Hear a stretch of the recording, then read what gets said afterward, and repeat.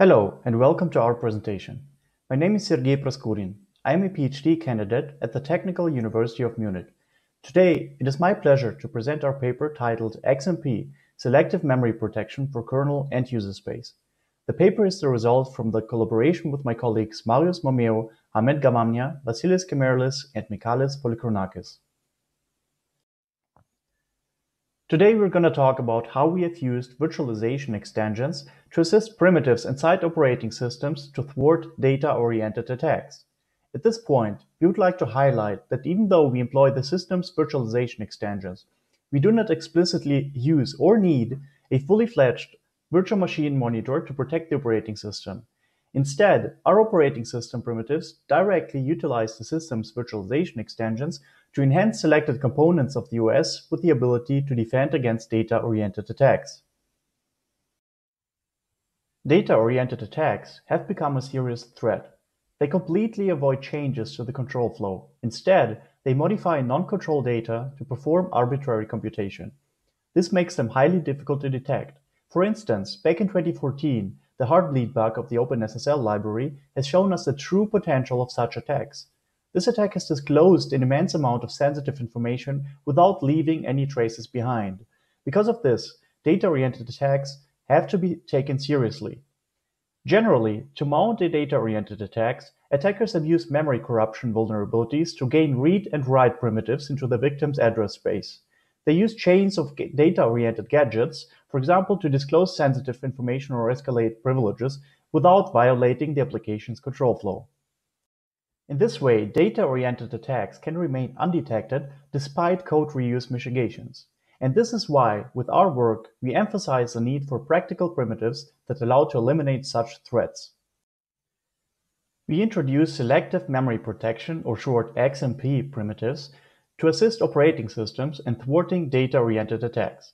In a nutshell, we use virtualization extensions of Intel to provide Linux with the following primitives.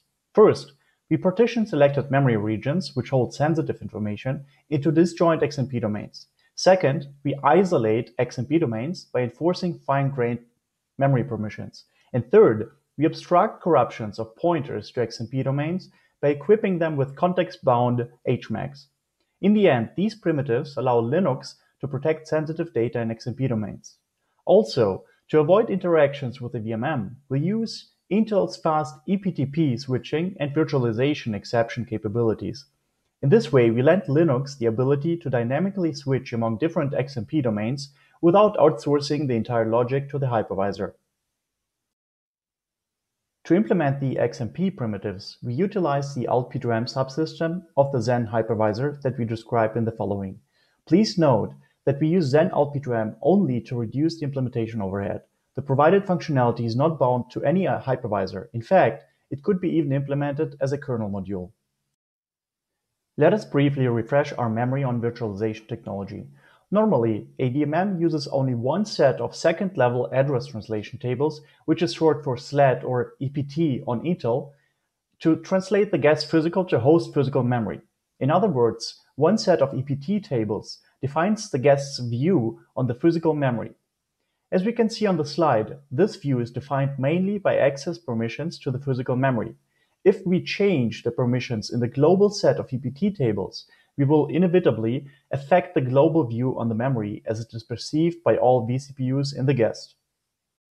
Instead of using only one view on the guest physical memory, the Xen alt-p2m subsystem allows to dynamically allocate and switch between different views. By switching the views, we can efficiently change memory access permissions without having to walk the EPTs of a global view and without affecting the views of other vCPUs. And this is exactly the feature that we use as a central building block for xMP. Let us turn our attention towards the first xMP primitive, in which we use Xen alt-p2m to partition memory into disjoint xMP domains. As we know, the hardware allows only one alt-p2m view, which is a set of EPT tables, to be active at a given time. At the same time, we would like to configure multiple xMP domains to guard disjoint memory regions, and these disjoint regions cannot be accessible at the same time. For instance, if one xMP domain guards the kernel's hardware encryption key, it must not be accessible when we enter an xMP domain that holds a private key of a user space application. My point is that we cannot simply associate one xMP domain with a single alt-p2m view. Instead, we have to propagate access restrictions of all xMP domains across all available alt-p2m views. Specifically, this means we require two alt-p2m views to set up one xMP domain. We dedicate one view, the restricted view, to unify the memory access restrictions of all xMP domains. This is the default view on all vCPUs. We use the second view to relax the restrictions or unprotect a given xMP domain and to allow access to its data. To accommodate n xMP domains, we define n+1 alt-p2m views. This is shown on the slide. By entering a specific domain, we relax the permissions of the memory region that belongs to this particular xMP domain. All other xMP domains remain in their restricted state. In the example on the slide, we enter the xMP domain n, which grants read-execute permissions on the lowest two guest frame numbers, or short GFNs. At the same time, we propagate execute-only permissions to the same GFNs in the remaining views. This means that only if we enter the domain n, we will be able to access these GFNs with read-execute permissions.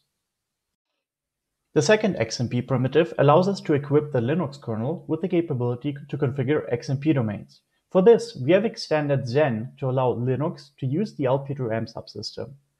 But then again, we only use Zen as a vehicle to set up alt-p2m capabilities for Linux. In a truly no VMM setting, this could be done by the OS kernel itself. In addition, we use Intel's fast ePTP switching and the virtualization exceptions feature to allow Linux to take over several EPT management tasks. For example, to enter a specific xMP domain, Linux can execute the vmfunc instruction to switch into the corresponding alt-p2m view. At the same time, unauthorized access to the memory in xMP domains will trap into the ingest virtualization exception handler and not into the VMM. In summary, this xMP primitive provides the operating system with the flexibility in defining policies and fine-grained permissions without outsourcing any logic into the VMM. The final xMP primitive ensures the integrity of pointers to sensitive data in xMP domains.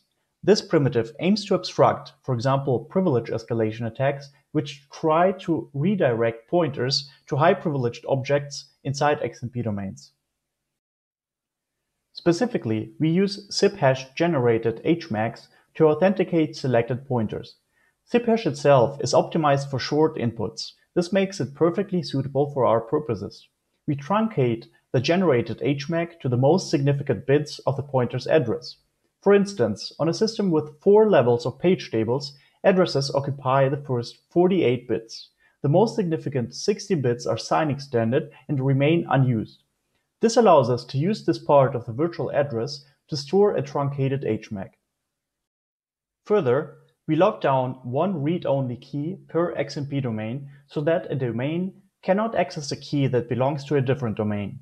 For this, we remap the guest frame numbers of each xMP domain such that every xMP domain translates the same guest physical address, which holds the key, to a different machine physical address.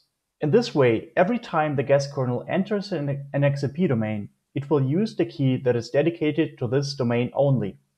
Also, since the address of the key does not change across xMP domains, we embed the key's address as an immediate instruction operand that cannot be controlled by adversaries. Finally, to ensure that pointers cannot be redirected to other objects inside the xMP domain, we additionally bind them to a specific context that is unique and immutable. For example, we can bind thread-specific pointers to the address of the thread's task struct instance. In this way, we establish pointer integrity and ensure that the authentication succeeds only in the right context. Having established the concepts behind the xMP primitives, we integrate them into the Linux memory management system. In other words, we enhance the Linux memory management system with capabilities provided by the system's virtualization extensions. In this way, we establish a foundation that is required to thwart data-oriented attacks against selected memory regions in both user and kernel space. In particular, we target the body and the slab allocator, as we can see on the slide. The body allocator uses the GFP flags, which stand for Get Free Page, to indicate the conditions, the location, and the way how to allocate a set of physically contiguous pages. Any other allocator in the system uses the body allocator to acquire physical memory. We cause the body allocator to place the allocated memory pages into a specific xMP domain. Specifically, we encode an xMP domain's index into the GFP allocation flags. In this way, the allocator receives sufficient information to inform Zen altp2m and to place the allocation into the provided xMP domain. In our implementation, we have used 8 free bits of the GFP flags to encode the xMP domain's index. The slab allocator builds on top of the body allocator. It maintains caches of slabs with frequently used kernel objects of the same size. For instance, the kernel uses the cred.jar slab cache to maintain all instances of the struct cred data structure. We extend the slab allocator in a similar way to the body allocator. This means, by encoding the xMP domain's index into the allocation flags, we can instruct the slab allocator to place selected slabs with all instances of a particular kernel data structure into an isolated xMP domain. We also allow user processes to protect selected memory regions. For this, we introduce 4 new system calls that allow processes to allocate, free, and isolate memory in xMP domains. We do not use the unprivileged vmfunc instruction in user space. Instead, we dedicate a system call, namely sys.xmp_enter, which updates the xMP per thread state in the kernel and only then enters the requested xMP domain. In this way, the kernel can detect unauthorized xMP domain switches on the next context switch. Finally, having equipped the different Linux components with xMP, we have to preserve process or thread-specific state on context switches. Without going into details, we extend the user and kernel thread state. Specifically, we provide dedicated state fields that present the xMP domain in which the user or kernel thread resides at a given time. In this way, the scheduler can switch to the saved xMP domain of the thread that is about to be scheduled next. To avoid switching to a potentially corrupted xMP domain index, we bind the state to an immutable context. Similarly to protecting the integrity of pointers, we equip the particular index fields with hmags for the associated domains. Depending on the scenario, the use context to which we bind the xMP state fields can be, for example, the address of the task struct instance, which is unique and immutable. In this way, the scheduler can verify the hmags before entering the xMP domain and thus obstruct a potential attack. As part of our work, we have applied the xMP primitives to establish and controlled access to the process page tables and credentials. Our goal was to leverage xMP to prevent attackers from illegally modifying the contents and the pointers to any instance of both data structures. At the same time, xMP has to allow the kernel to update these structures from authorized locations. To achieve this, we use the modified body allocator to place new sets of page tables into a dedicated xMP domain. Similarly, we use the modified slab allocator to protect all instances of struct cred in another xMP domain. In both cases, we enforce read-only permissions from the outside of the respective xMP domain. Also, we extend the kernel's process and thread creation functionality to protect the integrity of each pointer to the process page tables and credentials. For instance, we equip the thread's PGD pointer to the root of page tables with an hmag and verify its value on every context switch. The same applies for every pointer to the cred data structure. In this way, we prevent attackers not only from illegally modifying the contents of both data structures, but also from redirecting their pointers. We also apply xMP to guard sensitive data in selected user space applications and libraries. For instance, we apply xMP to protect against the heartbleed bug in the OpenSSL library. We would like to refer everyone to our paper for more details. We have evaluated our work by applying xMP, among others, to isolate page tables and process credentials of a Linux guest. The guest was running on top of the Zen hypervisor. We have measured the performance impact of the xMP when applied to each data structure individually or in a combined setting. For this, we have used a set of micro and macro benchmarks, which are shown on this slide.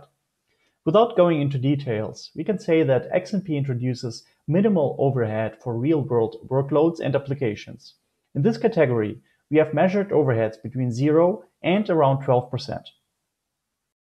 In addition, we have measured the impact of an increasing number of xMP domains. For this, we have integrated xMP into the Linux namespaces framework.